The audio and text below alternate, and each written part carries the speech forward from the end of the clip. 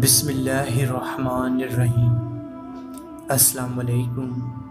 Islamic information की प्यारे दोस्तों, मेरे प्यारे दोस्तों, हम उम्मीद करते हैं कि आप तमाम अहबाब खैर व आफियत से होंगे और हम दुआ करते हैं कि अल्लाह पाक आप तमाम सामीन को हमेशा अपने हिफ्ज़ व अमान में रखें। प्यारे दोस्तों, आज हम आप दोस्तों के लिए एक बहुत ही मुजर्रब वजीफ़ा लेके आप दोस्तों की खिदमत में हाजिर हुए हैं। इंशाअल्लाह इस वजीफ़े को करने के बाद आप लोगों की तमाम जायज़ हाजात व मुरादें जल्द से जल्द पूरी हो जाएंगी, सिर्फ़ और सिर्फ 3 दिन में। प्यारे दोस्तों, बहुत सारे लोगों को कामयाबी नहीं मिलती, बहुत सारे लोगों की हाजात पूरी नहीं होती। उसकी ख़ास वजूहात हो सकती है। उसकी वजह एक ये भी हो सकती है कि वो वालिदैन के साथ अच्छा सलूक नहीं करते। कुरान व हदीस में वालिदैन के साथ हुस्न सलूक की बहुत ताकीद आई है। बंदों के हुकूक में सबसे ज़्यादा हक वालिदैन का रखा गया है। कुरान करीम में भी कई मुकामात पर वालिदैन के साथ अच्छा सलूक करने का हुक्म दिया है। इरशाद है, और अल्लाह की इबादत करो और उसके साथ किसी को शरीक न ठहराओ और वालिदैन के साथ हुस्न सलूक करो। एक जगह और इरशाद है, और हमने इंसानों को वालिदैन के साथ अच्छाई करने का हुक्म दिया है। हज़रत अब्दुल्लाह बिन मसूद रज़ी अल्लाह तआला अन्हु रिवायत करते हैं कि मैंने नबी करीम सल्लल्लाहु अलैहि वसल्लम से पूछा कि अल्लाह ताला को सबसे ज़्यादा कौन सा अमल पसंद है। आप सल्लल्लाहु अलैहि वसल्लम ने फरमाया, वक्त पर नमाज अदा करना। मैंने पूछा, उसके बाद कौन सा अमल? आपने फरमाया, वालिदैन के साथ हुस्न सलूक। मैंने पूछा, फिर कौन सा अमल? आप सल्लल्लाहु अलैहि वसल्लम ने फरमाया, अल्लाह के रास्ते में जिहाद। बुखारी व मुस्लिम। हज़रत अब्दुल्लाह बिन उमर रज़ी अल्लाह तआला अन्हु फरमाते हैं कि एक साहब ने हज़रत नबी करीम सल्लल्लाहु अलैहि वसल्लम के पास हाजिर हुए और अल्लाह ताला की रज़ा और हुसूल सवाब की खातिर जिहाद में शामिल होने की ख्वाहिश ज़ाहिर की। आप सल्लल्लाहु अलैहि वसल्लम ने पूछा, क्या तुम्हारे वालिदैन ज़िंदा हैं? उन्होंने जवाब दिया, जी हाँ, दोनों ज़िंदा हैं। आप सल्लल्लाहु अलैहि वसल्लम ने फरमाया, फिर तो जाओ उनकी अच्छी खिदमत करो। और एक रिवायत में है कि आप सल्लल्लाहु अलैहि वसल्लम ने फरमाया, उनकी खिदमत करके जिहाद करो। बुखारी व मुस्लिम।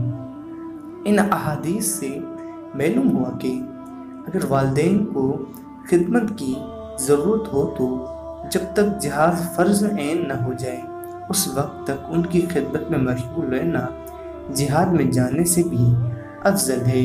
और ये वाक़ई आम तौर से मुसलमान जानते हैं कि हज़रत अवैस कुरनी रज़ी अल्लाह तआला अन्हु यमन के बाशिंदे थे और हज़रत मोहम्मद मुस्तफ़ा सल्लल्लाहु अलैहि वसल्लम की ज़ियारत के लिए आना चाहते थे, लेकिन चूँकि उनके वालिद की खिदमत की ज़रूरत थी, इसलिए नबी करीम सल्लल्लाहु अलैहि वसल्लम ने उन्हें अपने पास आने से मना करके वालिद की खिदमत करने का हुक्म दिया।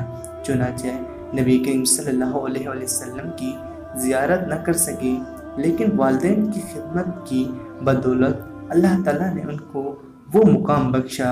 बड़े बड़े साहबा इकराम भी उनसे दुआ।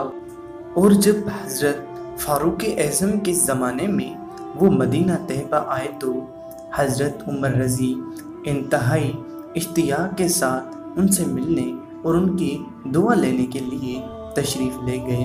वालिदैन के साथ हुस्न सलूक आम हालात में ऐसा अमल है जिसमें मेहनत व मशक्क़त से ज़्यादा नहीं है, क्योंकि हर इंसान को फितरी तौर पर अपने वालिदैन से मोहब्बत होती है। इसीलिए उनकी खिदमत और हुस्न सलूक पर दिल खुद ही आमादा होता है। और दूसरी तरफ वालिदैन को अपनी औलाद पर भी शफ़क़त होती है।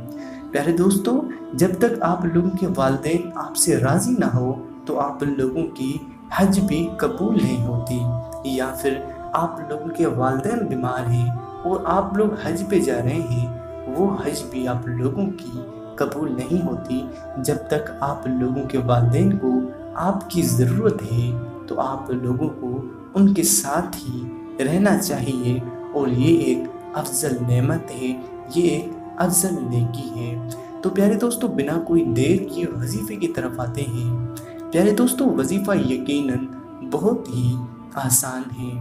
وظیفہ کچھ اس طرح سے ہے کہ آپ لوگ کیا کریں، مغرب کی نماز ادا کرنے کے فوراً بعد آپ لوگ اپنی جائے نماز پر ہی بیٹھے رہیں، پہلے 3 مرتبہ درود ابراہیمی پڑھیں، اور پھر آپ لوگ کیا کریں، 700 مرتبہ استغفار کا ورد کریں، اور 700 مرتبہ یا قادرو کا ورد کریں، اور پھر آخر میں 3 مرتبہ درود ابراہیمی پڑھ لیں۔